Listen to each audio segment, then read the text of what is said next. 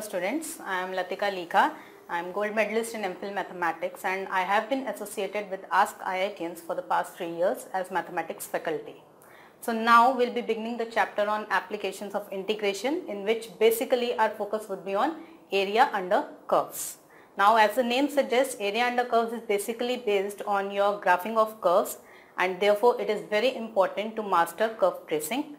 This chapter has been split up into various parts, in which first of all we will be discussing the different cases of bounded area, and then we will be discussing some of the standard curves, standard areas. So you will have to memorize those formulae, and they are very few in number and they are quite simple also. Then we will be moving to various other concepts like average value of a function, determination of parameters, and we will be discussing various questions based on these concepts side by side. We shall also discuss curve tracing, in which you will get to know how to exactly you are supposed to draw a curve, in which you will also get to know how to judge the symmetry of a curve. So basically in the first part we will be concentrating on different cases of bounded area. Let's begin. Okay, so now we will be beginning a very interesting and an important chapter, that is applications of integration.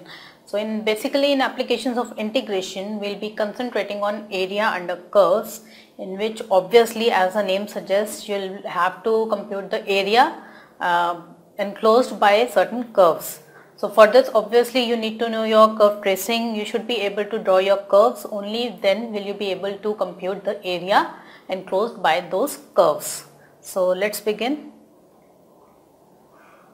First of all, we will be beginning with the different cases of bounded area. So in that, the first thing is the area bounded by the curve y equal to fx, the axis of x, and the ordinates x equal to a and x equal to b, where b is greater than a, is given by this. Okay, so there won't be any need to memorize these formulae. Obviously once you understand it, you won't have to memorize them. And first of all we will be drawing the curve corresponding to this. It says the area bounded by the continuous curve y equal to fx. So suppose we have this is a continuous curve y equal to fx, right? This is the curve y equal to fx, and we have to find out the area enclosed or bounded by this curve y equal to fx, the axis of x, that is the x-axis, and the ordinates x equal to a and this is x equal to b, right? So the area that we are required to find out is basically this area, this entire area, this. We take a strip to denote that this is the area that we are required to find out, and so this entire area of this portion that is enclosed between the continuous curve y equal to fx, x equal to a, x equal to b, and x-axis would be equal to, now this is a, this is b, right, and y coordinate is obviously 0. So the area would be a equal to integral a to b fx dx, that is integral a to b y dx. So see, this is quite simple. Once you are able to draw the curve, you can easily compute the area.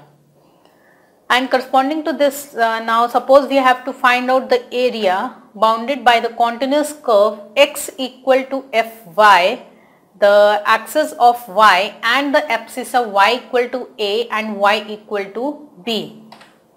Now see, suppose this is the curve, this is the y equal to b, this is y equal to a, it's given b is greater than a, so this is a, this is b, and therefore we are required to find out this area.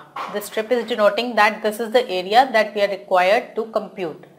Then this area would be given by, as we discussed in this case, this area is given by a equal to integral again a to b fy dy, that is equal to a to b x dy, because our fy is x.